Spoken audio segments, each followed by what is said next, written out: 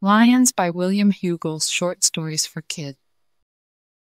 Today we have a book named Lions by William Hugel's Short Stories for Kids. I think they're so pretty. I hope you guys really enjoy it. I love it. Please give this video a like if you enjoy it, and don't forget to subscribe for more stories. Thank you, reading. So, here we go. One day, as Leo was walking to the park to meet his friends, he stopped to pet a dog. But as Leo reached out his hand, he realized that, despite being tied up outside a shop with a leash and a collar, this was not a dog. It was a lion. A full-sized lion with a magnificent mane, a huge lion snout, and great paws full of fierce claws. As Leo stroked the lion's head, he thought that this lion seemed very serious. Gravely serious, in a way that was not like any dog he had ever met. This is not normal, thought Leo. As Leo continued on his way to the park, he saw more lions. Lions tied up outside stores. Lions being led by on leashes. All just as if they were dogs. But they were all huge, full-sized lions, and they all had the same very serious look. This is really not normal, thought Leo. Leo hurried the rest of the way to the park. He was in a rush to tell his friends about the lion. When he got there, Leo found all the littlest kids standing together in a serious little group right in the middle of the park. "Lions?" was all Leo said when he reached them. They all nodded, but no one said anything. "Did you tell the bigger kids?" asked Leo. "Yes," said Tommy. "They don't believe it. They say they're just dogs." "And the grown-ups?" "They don't believe it either.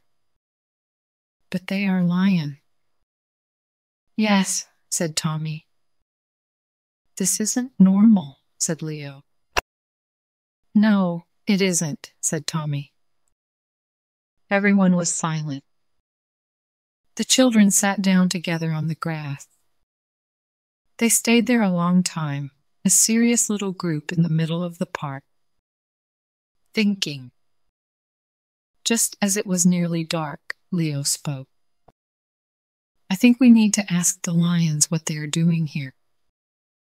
It must be something very important," he said. All the other kids had been thinking the same thing. They stood up together and fanned out across the park. Each of them stopped in front of one of the lions.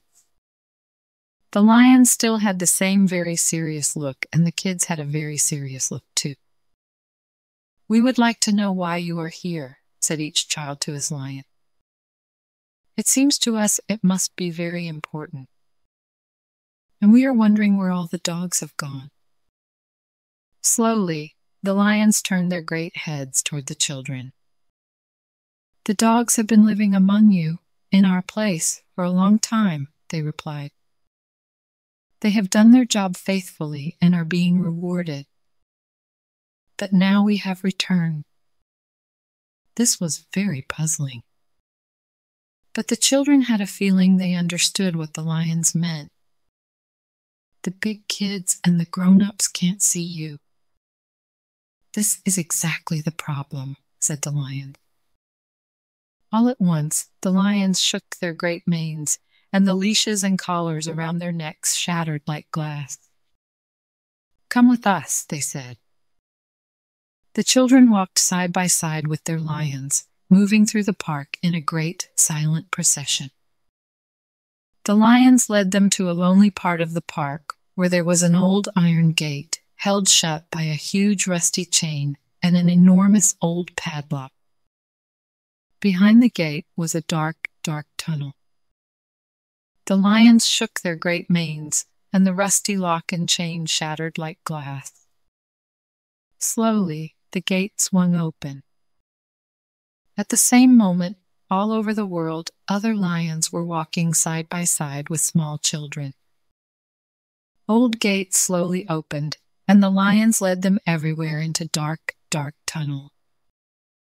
Once they were inside, the lion said, "You will walk with us through the center of the earth.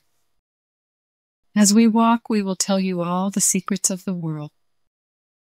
And when we come out again, lions and children shall rule the world." And so they are walking. Maybe you can feel it under your feet.